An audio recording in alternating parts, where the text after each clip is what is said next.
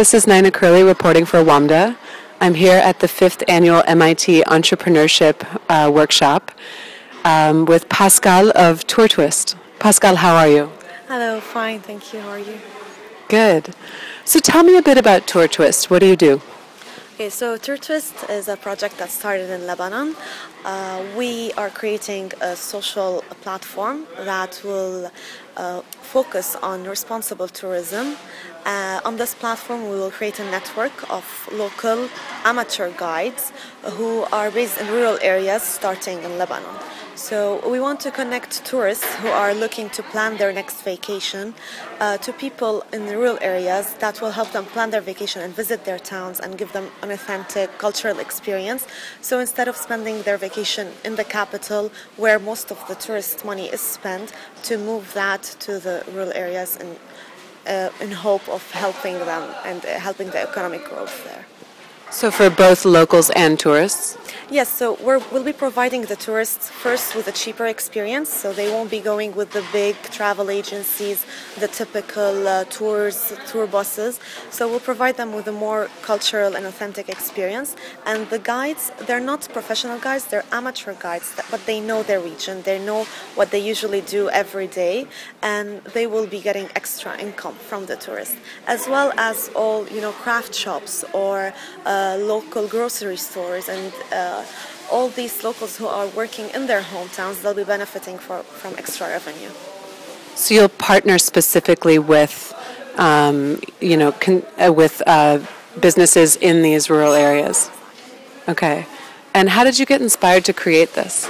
Actually, it was from personal experiences. We always hear from people who have visited Lebanon, and when we ask them, "Oh, what did you see?"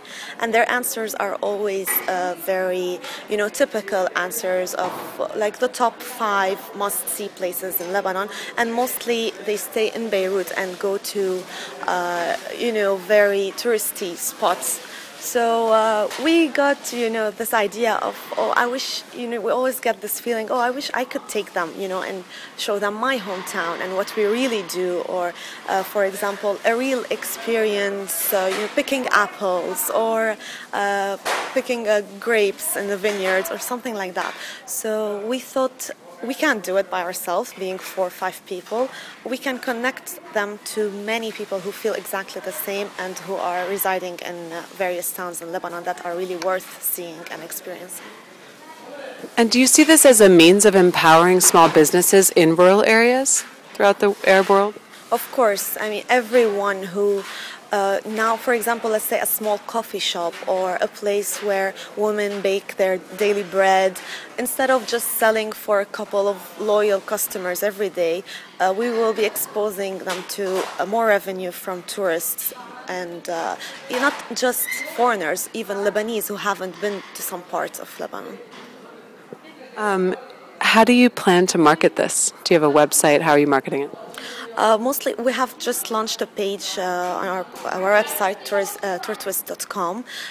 We will be using social media, of course, online marketing, but we're also looking at partnering with major websites, such as TripAdvisor or Lonely Planet, and we will be benefiting from their users, and we'll try to find a way for them to feature us, and so they can drive users to our website.